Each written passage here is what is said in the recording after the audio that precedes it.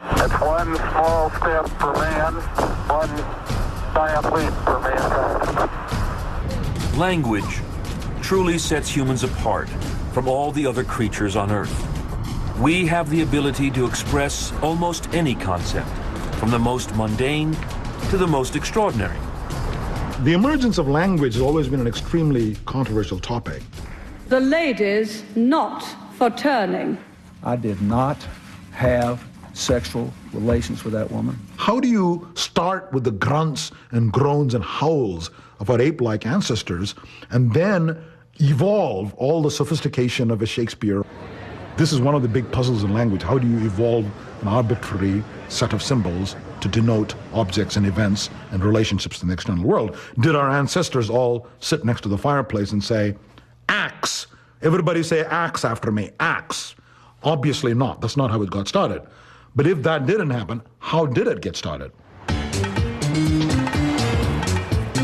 To test his theory on how language might have gotten started, Professor Ramachandran heads for Pacific Beach in San Diego, California. He believes that the synesthesia in all of us means we have a shared ability to link certain sounds and objects. Could this have been the genesis of human language? I'm going to do a simple experiment right here on the beach to test this. We're going to take two shapes, one of which is kind of rounded and the other is sort of jagged, and we're going to give them to people and ask them to tell us which one is a Buba, which one is a Kiki. These are just nonsense words. And we're going to see if there is any non-random correspondence between one shape and one sound. One of them is Buba, the other is Kiki. Which is which? Buba-Kiki. This is Kiki, this is Buba. I think that's Buba and that's Kiki. Which is which? That's a Kiki and that's a Buba. You sure? Pretty sure. I say Buba. This is Buba? Yeah. And this one is Kiki? Yeah. Why do you say that? I don't know, this looks like a Buba. It just looks like a Buba. Thank you. Buba and Kiki. Well, when we showed people these shapes and said one of them is Buba, the other is Kiki, I would tell me which is which. Majority of them, 90-95% of them, spontaneously said that's a Buba, that's a Kiki, without even thinking about it. Kiki. Yeah. Kiki, Buba. This one's Buba and this one's Kiki. Excellent. Very good. This means there is a non-arbitrary correspondence, a spontaneous tendency in all of us to pick the bulbous amoeboid shape as the Buba. So the gentle undulation of the sound contour represented in the hearing center in your brain mimics the gentle undulation of the visual contour. Similarly, Kiki has a sharp edge to it, sharp sound, and that's mimicking the sharp inflection of the visual contour of the Kiki. And this is what you need, this initial bias is what you need to get the first words going.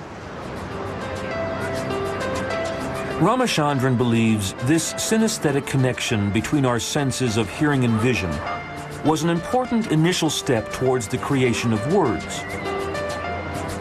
Our earliest ancestors most likely first started to talk using sounds that actually evoked the object that they wished to describe.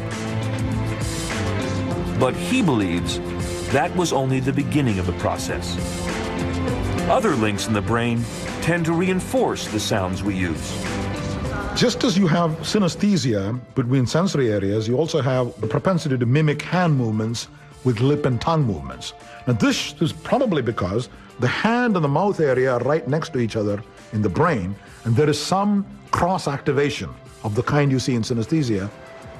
What I'm claiming is that there's a non-arbitrary mapping between the hand gestures and unconscious lip and tongue movements. For example, un peu, diminutive, teeny-weeny, chinna in Indian language, versus enormous, large, where the lips actually mimic what the fingers are doing. And I don't think that's a coincidence. If this theory is correct, then language must have emerged from the multitude of synesthetic connections within our brains.